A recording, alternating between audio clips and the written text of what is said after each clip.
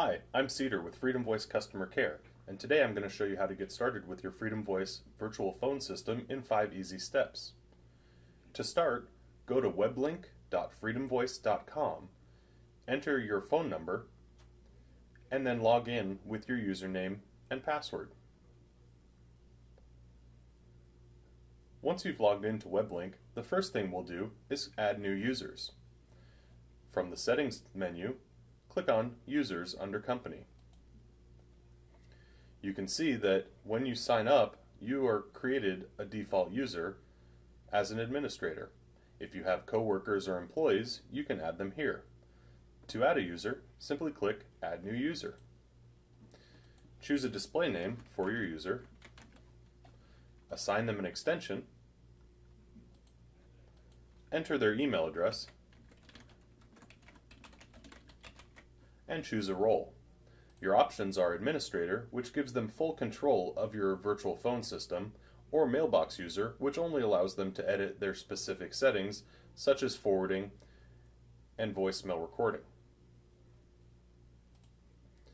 Choose a time zone where that user is located, and leave this box checked so they'll get an email with their username and password. When you're done entering that information, simply click Save. You can see now I have 2 users with extension 800 and 801. The next thing we're going to do is set up our auto attendant recording. To do so, hover over Settings and under the Menus tab, choose Recordings. Your auto attendant is the greeting and options list that your callers hear when they dial your number. All FreedomVoice virtual phone systems come with a generic pre-recorded auto attendant, but you'll probably want to customize it. To do so, simply click on Change Audio. While you're recording your auto attendant menu, refer to this chart in the virtual phone system manual to understand what the different buttons do in your auto attendant. Each touch tone digit corresponds to an extension in your system. 0 corresponds to extension 800, 1 corresponds to extension 801, 2 corresponds to 802, and so on. 800 is also the default extension, so that if a caller doesn't press any options, they'll get forwarded to that extension. The easiest way to record your auto attendant is simply to have the system call you to record. Simply enter your phone number and click Call Me. You'll receive a call from our automated system that directs you to record your auto attendant, review it, and then save it. If alternatively you already have your auto attendant menu recorded in a WAV or MP3 audio file, simply click on Load from Audio File, choose the file from your computer, and then upload it. Now that you have your auto attendant recorded, you can listen to it here and make sure it sounds good. Once you're happy with your auto attendant, it's time to set up the menu defaults. To do so, hover over Settings, and under the Menus column, click on Menu Defaults. Here you can choose what happens when a caller dials your phone system. To have the auto attendant answer, make sure this toggle switch is in the on position. You can also choose the default extension that I mentioned, and you can see here that 800 is already selected. You can also choose a default fax extension, so if a fax comes into your number, it can be routed to that. Next, we'll record your voicemail greetings. Under the Settings menu, select Voicemail Boxes. Here you can record your greetings for all of your voicemail boxes. We'll start with mine, extension 800. There's a pre-recorded generic greeting, but I want to customize it, so I'm going to click on Change Recording.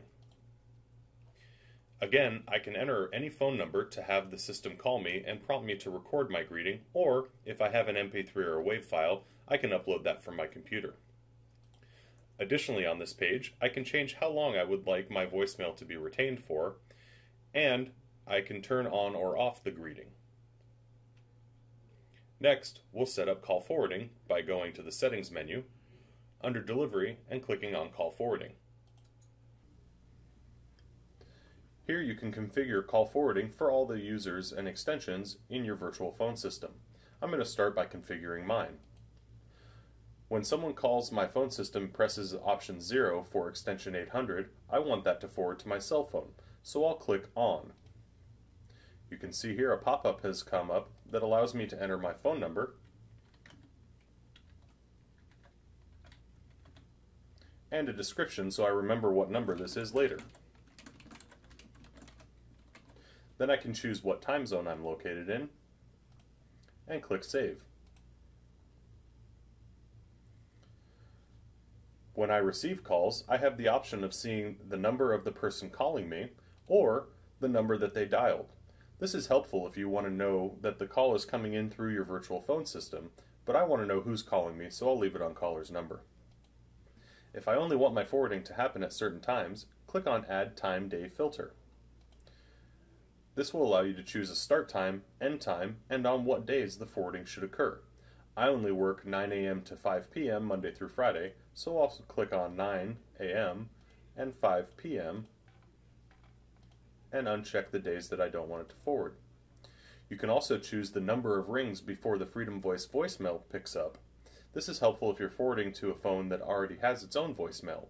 A higher number of rings would allow it to continue ringing until your cell phone or office phone voicemail answers, and a lower number of rings would allow the FreedomVoice voicemail to pick up earlier. I want the messages to come into my FreedomVoice voicemail, so I'm going to leave this at 4. Once you're done configuring the time and day filter, click Save.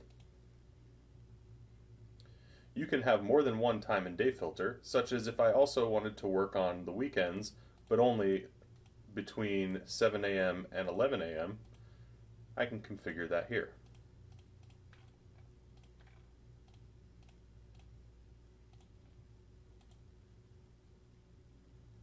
Now let's review the settings.